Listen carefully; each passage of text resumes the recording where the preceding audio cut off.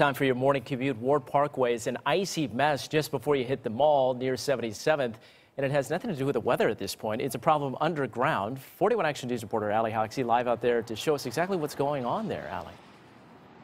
Mike, as you can see on this lawn, there's no more snow or ice here, but rather the snow and ice is in the middle of the road. It's because of water main break that hasn't been fixed for days.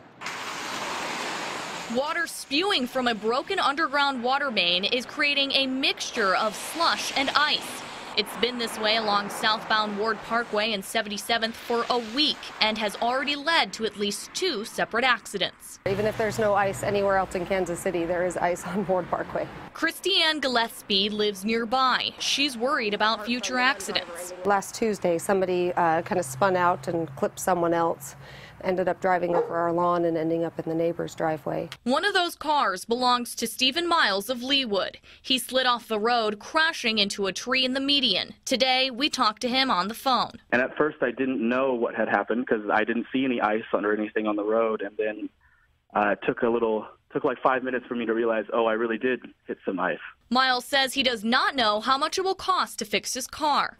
The water department says they were made aware of the problem last Friday.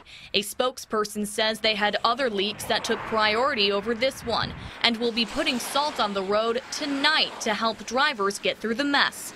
They hope to fix the water main break tomorrow. We'll probably see a few more people up on our lawns before they actually get it fixed. Miles says he does plan to contact the city to fix his car because he feels they are responsible. Live in Kansas City, Allie Hoxie, 41 Action News.